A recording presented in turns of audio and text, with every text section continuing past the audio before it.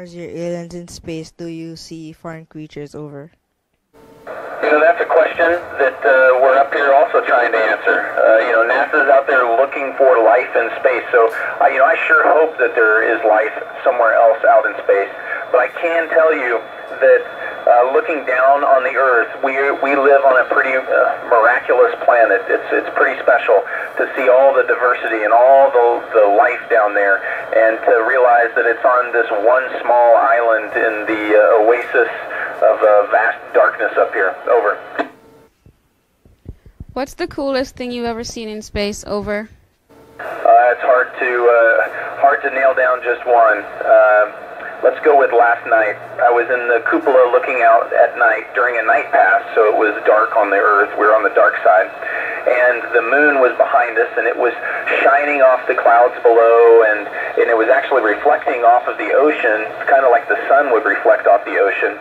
And at the same time, you could see the northern lights dancing on the horizon as we came up over the United States, and you could see all the city lights lit up like a map.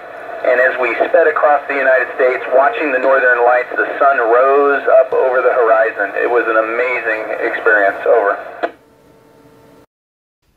If you get sick in space, how do you get medical treatment? Over. Well, so fortunately, we all receive medical training so that we can help each other to some extent.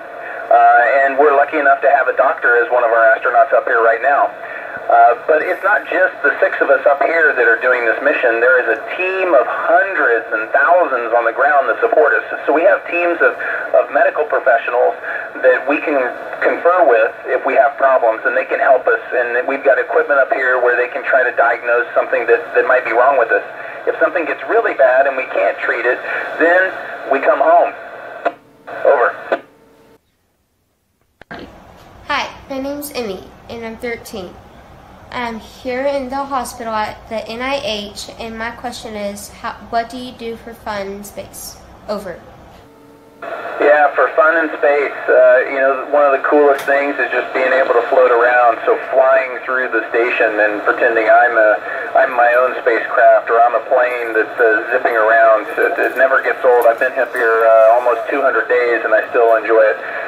We also sit around the dinner table and play with our food, floating it in front of us, taking a scoop of food and putting it on my spoon, and then letting the spoon float in front of me, not holding on to it, and eating from a spoon with no hands, drinking our drinks in bubbles that we squirt out of our drink bags. It's just a lot of fun. Over. Hi, it's Byron. How many times have you been in space? Over. This is my first time to the space station, and it's a long mission, so I've been up here about 200 days. I did try to launch once before, so I launched this time in March. I tried to launch about a year ago in October, and we had a launch failure that caused us to abort the launch. So this was my first time in space, but my second try to get there. Over. How are body tissues affected by being in space? Over. Being in space changes everything. And so if you think about all the things, one of the big changes is gravity. So up here we don't have gravity pulling down on us all the time. And so we don't feel that. So fluids change. The fluid distribution, my blood goes into different places in my body and at different pressures. It changes how cells reinforce themselves. So my skeleton will change because I'm not constantly applying weight to it, so it can become weak if I don't continue to work out. And the same kind of things happen down at the cell level inside tissues, because the skeletal structure of a cell changes because it doesn't have gravity affecting it. So many things change. Even the DNA we're made of changes dramatically up here. And that's just from the gravity. If you add radiation in, radiation causes all kinds of changes as well. So space is pretty hard on the human body. Over. Hi, my name is Bombrash. What advice do you have for someone who wants to become an astronaut? Over. Yeah, so it's the advice I give to anybody.